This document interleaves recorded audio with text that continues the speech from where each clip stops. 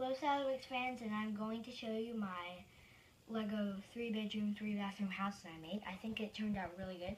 Let me show you in the front. Got 2 trash cans. Got 3 trees. A large tree over here that's actually taller than the house. A separate roof for the garage. It's the first time I did that. I got the idea from a 2010 creator set. The garage door opens. And here's this side. Not much, just a few windows. Same with the back. Some fences and such. Yeah, I think it looks fine. And here's this side. Finally, I think it looks good. And here's the front again. There's a flower bed up there. I forgot to show you. Again, some flowers there. Here, and the interior is packed with detail.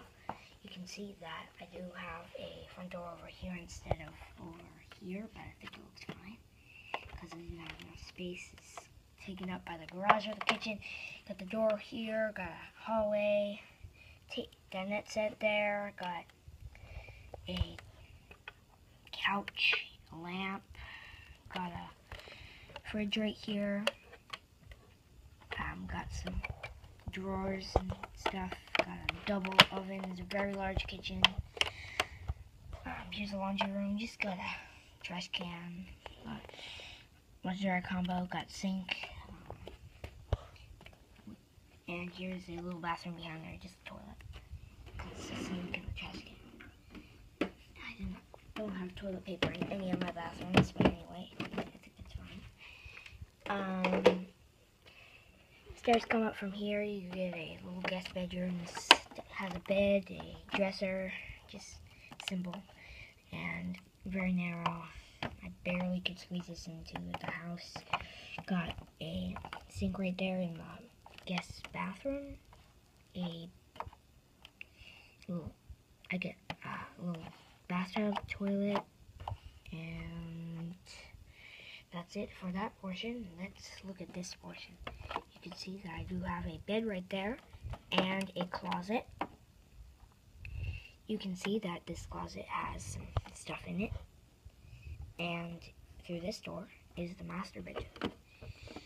So I have a rug right there just to fill up that space. Got a bed right there and a dresser. Got a door that leads into the master bathroom, which has a toilet, a sink, and a bathtub.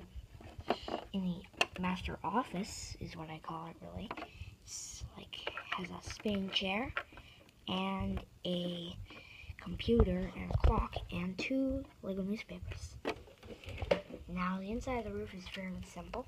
It's some white plates there. I used white because I thought it looked good. And this is a Lego house that I made.